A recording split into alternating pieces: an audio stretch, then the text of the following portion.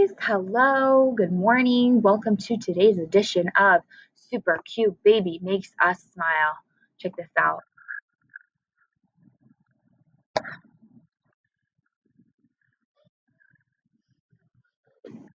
I mean, like, come on now.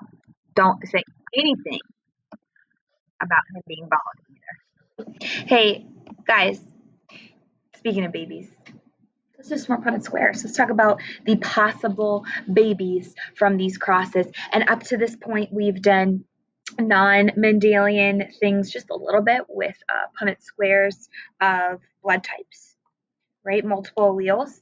And then we introduced this new idea of codominance or incomplete dominance. So let's look at some examples of those non-Mendelian types of inheritance. So if you look at this problem, it says a curly-haired and a straight-haired person mate, and all of their offspring have wavy hair. Wavy hair is a phenotype that's like a mix between them. So I'm just giving you that information that it's a blend. What would the result of a cross between two wavy-haired individuals be? So if we're blending together the traits, it's a whole new phenotype. We're blending. Co is two, inc is new. This is an incomplete dominant example because nobody's really dominant. We're just going to blend those two together. So based upon the fact that it's incomplete dominance, we are going to use one single letter. One will be capital, one will be lowercase, but technically neither one's really dominant over the other. So it doesn't matter what you call what. All right, and we're going to use H for hair because I feel like it. So if our discussion is about curly hair, people, I'm going to make that the capital H. Okay, a straight-haired person, we're going to make that the lowercase h. And the way to get the intermediate phenotype, so we got to put those two alleles together to get a phenotype that's a blend of the two alleles together. So this is going to be our big H, little h. Since the intermediate one is the heterozygous one, we know that these two are going to be homozygous. Now the problem says, what would the result of a cross between two wavy-haired individuals look like?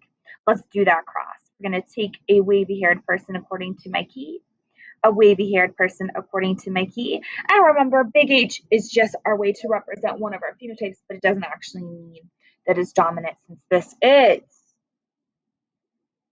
incomplete dominance. Just to remind you. All right, so let's do the cross. Cross them. We still do the exact same procedure. What's on the top, what's on the side, what's on the top, what's on the side, what's on the top, what's on the side, what's on the top, what's on the side. So we just crossed two wavy-haired people, and let's look at their babies. We have one kid who's homozygous dominant, two kids who are heterozygous, and one kid who's homozygous recessive. Based upon our key, which is just really just this, let's talk about their offspring. We have a 25% chance that they will have a curly-haired baby. We have a 50% chance that they will have a wavy-haired baby. And we have a 25% chance that they will have a, straight-haired baby. There we go. There's our ratio.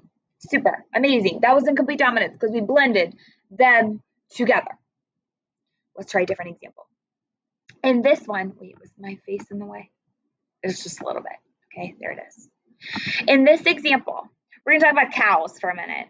Guys, in cattle, our phenotypes could be red. We have a bunch of red hair. Our phenotype could be white. We have a bunch of white hair. Or we could be roan. And roan means we have both red and white hair, for whatever you call it on a cow. So if we have both, co is two, inc is new, we have two phenotypes being shown. This has to be codominance. They're both dominant. Nobody's really recessive, so we're going to see both, excuse me, both phenotypes show up. In this situation, let's use, let's use R for red. Guys, since they're both dominant, we're going to make both of them capital letters because everybody's dominant in codominance. So let's use W for what? White. I keep choking. And the only way to get a roan cow is R and W together. You are red and you are white. So a farmer wants to mate a homozygous white cow and a roan bull. Now, please don't let the cow versus bull fool you. That was just my way of saying it was a girl and a boy. Okay, doesn't matter. So let's put the homozygous white cow up here. We know that to be white, you have to be capital W, capital W. That was our key. The only way to get a roan cow is red and white. So both letters, both are capital, do the cross. Now we just take what's on the top and the side and the top and the side and the top and the side and the top and the side, and we look at our babies and we say, what is that cross going to produce? Guys, this cow and this cow, or babies, whatever, are both roan. So 50% of our babies are going to be roan, probably. And this one are white, so 50% of our babies are going to be white, probably.